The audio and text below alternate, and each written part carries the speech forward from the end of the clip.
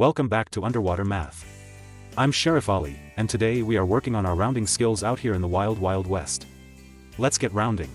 Yeehaw! Let me get my lasso out here and we can round ourselves up a number. I hope I catch a big one.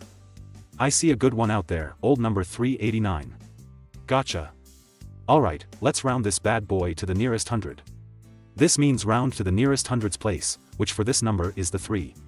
When we round, we want to look at the neighboring digit. Our neighbor digit here is the 8. We have an old saying around these parts. 4 or less, let it rest. 5 or more, make it soar.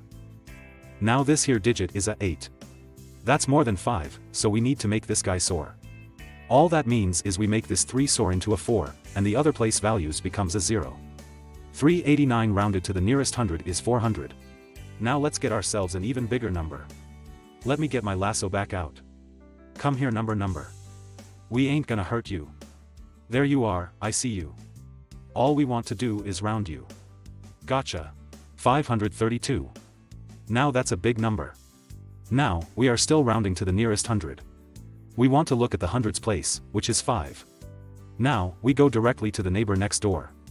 This here digit is a 3. Remember our saying, 4 or less, let it rest. 5 or more, make it soar. This is a 3, which means we need to let this bad boy rest. That means our 5 stays the same, and the other place values become a 0. 532 rounded to the nearest hundred is 500. Alrighty y'all, you are ready to round numbers on your own. Good luck out there. Yeehaw!